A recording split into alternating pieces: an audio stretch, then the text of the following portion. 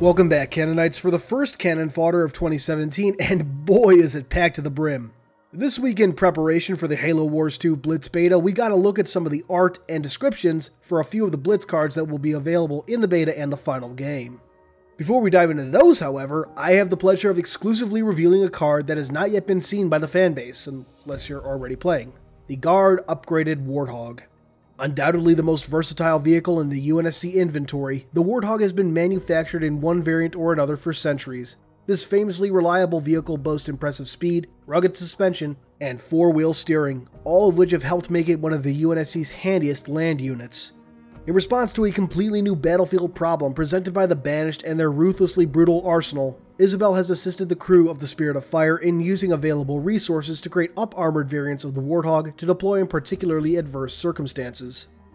Damn, that turret guard is beastly! And as we'll see going forward with other descriptions of UNSC vehicles, we can confirm that a lot of the new and or upgraded vehicles that have been seen so far are like that for a reason, either recovered from abandoned UNSC bases or upgraded with Isabel's help, in some cases both. This is what a lot of us in the lore community kind of figured, but it's nice to get that confirmation.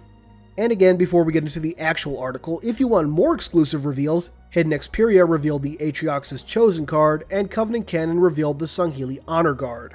Both shared the accompanying lore and provided some very interesting breakdowns. Links are on screen and in the description box, so I encourage you to check out both videos. Now on to the main article, where we start with the Banished Banshee. The earliest model of Banshees were fashioned after the Skell, a leathery winged flying predator from the Sangheili homeworld, Sanghelios. However, the Banished have since twisted the ancient ancestry to incorporate design details more closely related to an aerial predator hailing from their homeworld of Doisak. Many of the Banished in Atriox's fleet have been modified with brutal and experimental weaponry, usually designed to inflict maximum damage from both a physical and psychological perspective. It's more or less what you expect of a brute upgraded Banshee, built on the Sangheili Foundation while making it their own. I'm really eager to see what sort of experimental weapons we might see on the Banshee, but that line alone actually explains some differences in weaponry seen on other vehicles, such as the Banished Locust. Next up is the Brute Warlord, which, as one can see, is a much more fierce version than the one we saw in the Halo Wars 2 beta from last June. Favored chieftains in Atriox's retinue have the unique opportunity to be promoted to the status of Warlord. Vicious agents positioned to intercede on the Banished leader's behalf to bring recalcitrant packs to heel and direct critical faction operations.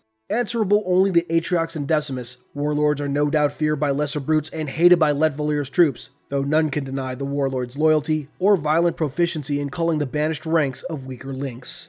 Indeed, many a prideful chieftain has forgotten who their work should be enriching and have wound up on the receiving end of a Warlord's personally fashioned gravity hammer. Here we see Atriox's Enforcer, and as expected, they look brutal. I think my favorite aspect of this is that Warlords wield their own custom gravity hammers. I can't wait for details on the green one pictured here and other ones we might see during the game. Next up is Basic Grunt Infantry. Ungoi may not always be strong, brave, intelligent, hygienic, or even particularly fearsome warriors, but those pledged to serve the Banished have a healthy enough fear of the Jiralhanae leaders to stay on task and motivated. Even if their fellows are used as target practice by bored brutes or disintegrated by Forerunner sentinels, these seasoned survivors can at least look forward to a full food nipple and an occasional brief nap in the methane atmosphere they call home. And following that are Suicide Grunts. Truly aggressive and violent grunts are rare, but without Covenant oversight or the environmental hazards of Balaho to cull them from the population, the number of aberrant Ungoi has increased dramatically in Thrall colonies.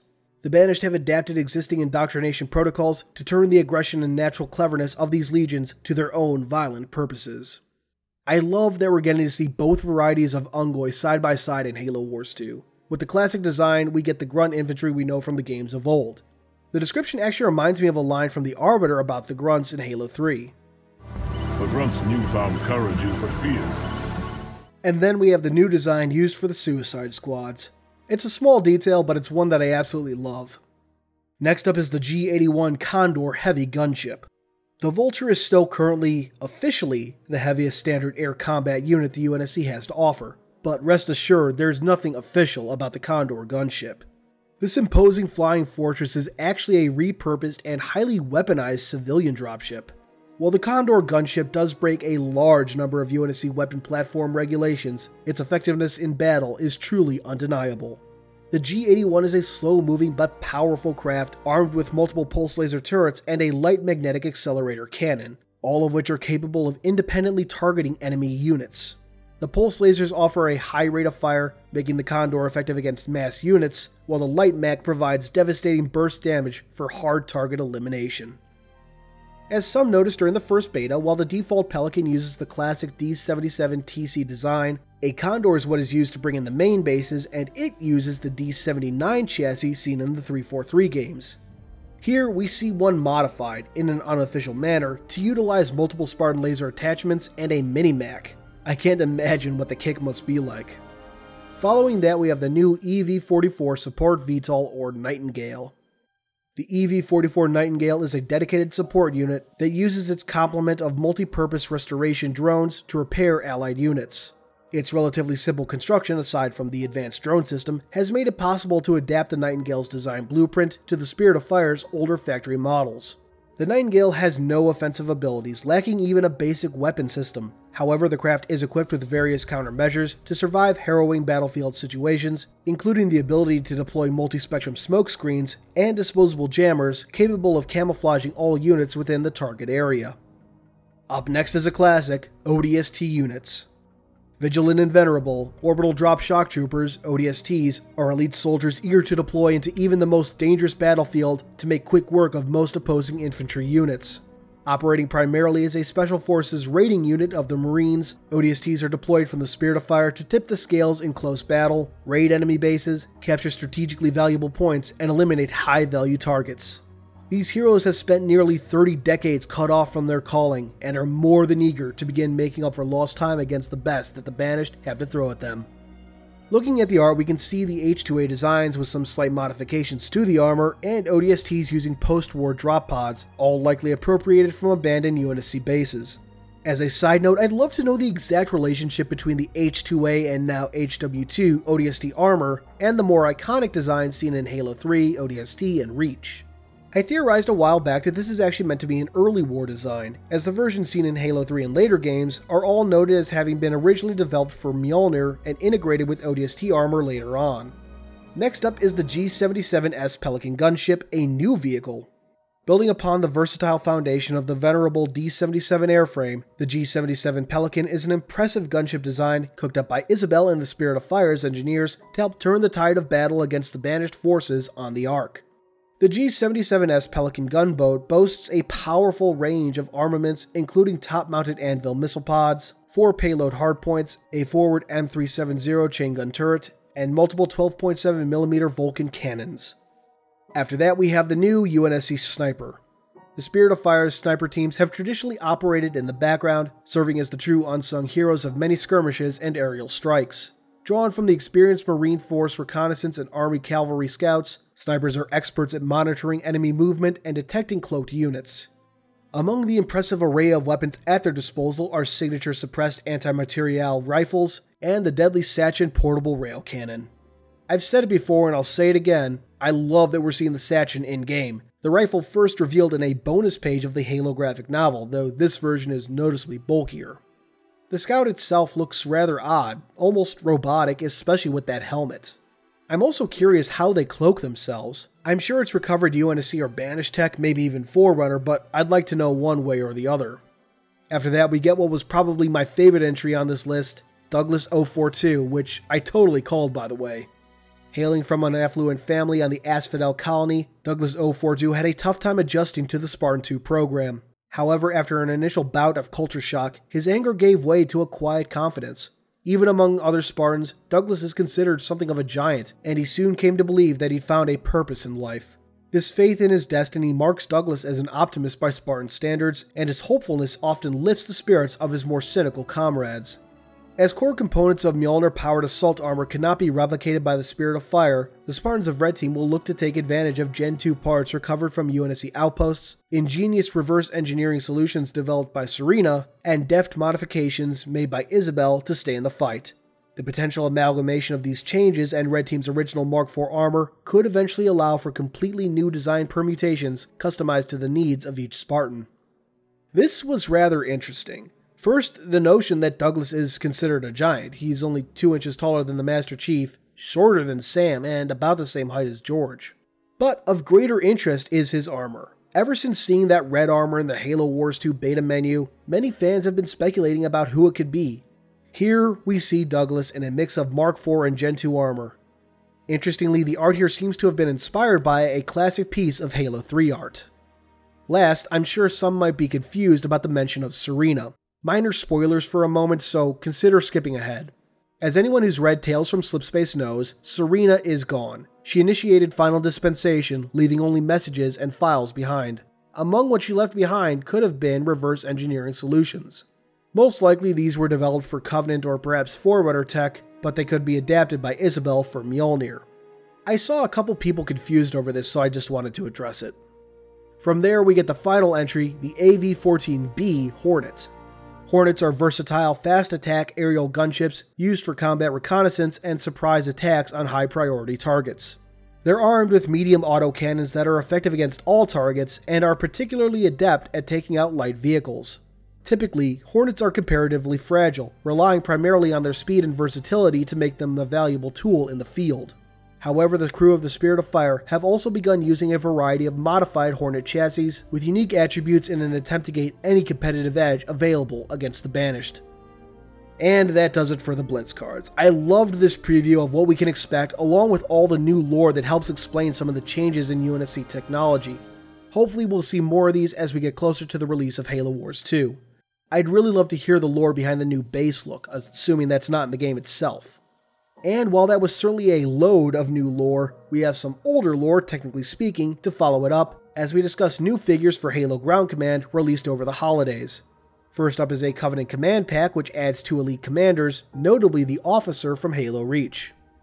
Sangheili, who advance in rank among the ground troops, are seasoned and battle-hardened soldiers first, officers by human reckoning second.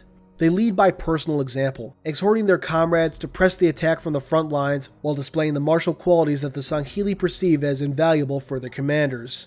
Combat losses among these veterans are high, but there is also much honor to be won for family and clan while carrying out the Prophet's orders to exterminate humanity.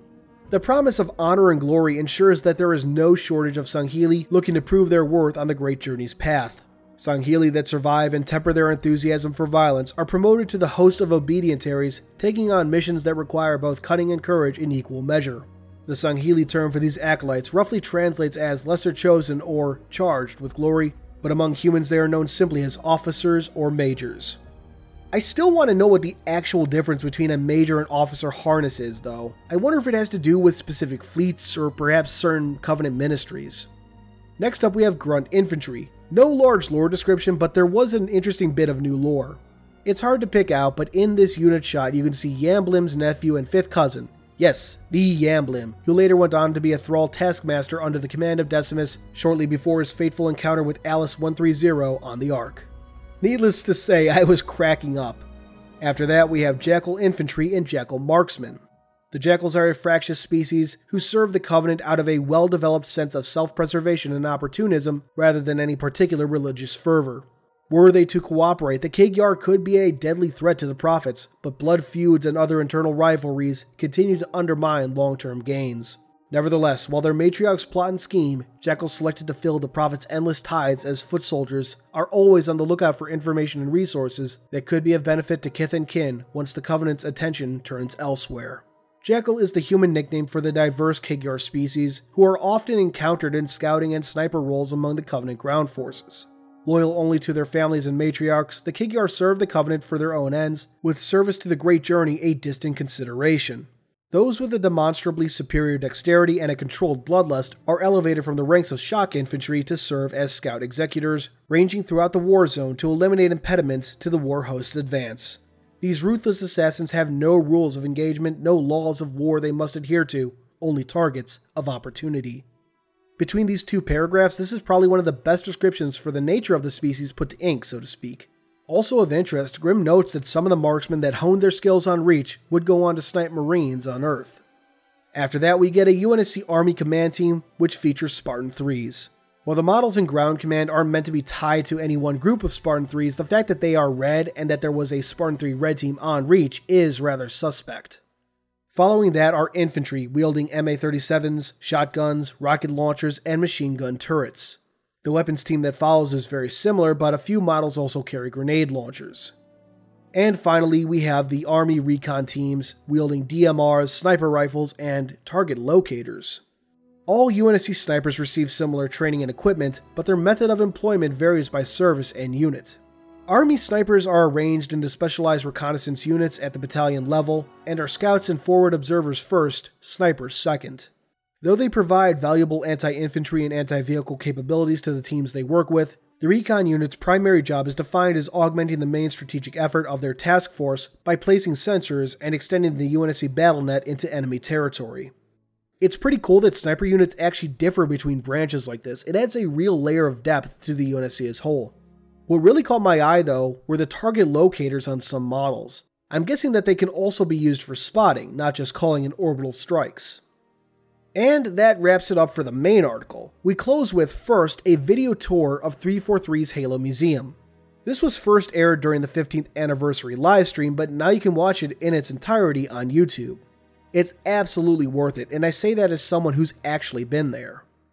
Next is a shout out to the website Forward Unto Dawn. A little while back, they released a very interesting analysis of the Prophet of Truth, his history, his character, and his motivations. It's a great read, no matter your knowledge level. Finally, much to my surprise, Grim linked to my History of Red Team video. If you want to get ready for Halo Wars 2, I'm constructing a primer series, much like I did with Halo 5, the second episode of which is about Red Team, the first about the Spirit of Fire. Keep an eye out as there are plenty more to come. And that does it for now. The Blitz Beta is live for some and goes live for everyone tomorrow. I've left a link to the FAQ thread below if you have any questions about it. And speaking of the beta, I'll be live streaming some Blitz tomorrow at a yet undecided time. Thanks for watching as always, and I hope to see you all on the battlefield. Hey guys, thanks for watching. If you liked this video, please consider giving it a thumbs up, subscribing, and sharing it around. You are the reason I get to keep doing this, so thank you, profusely thank you. If you want to dive deeper into Halo's lore, head over to the Halo Archive. It's a lore-based community that welcomes everyone from experts to rookies. No matter what your working knowledge, you'll be sure to find a friend and a good time.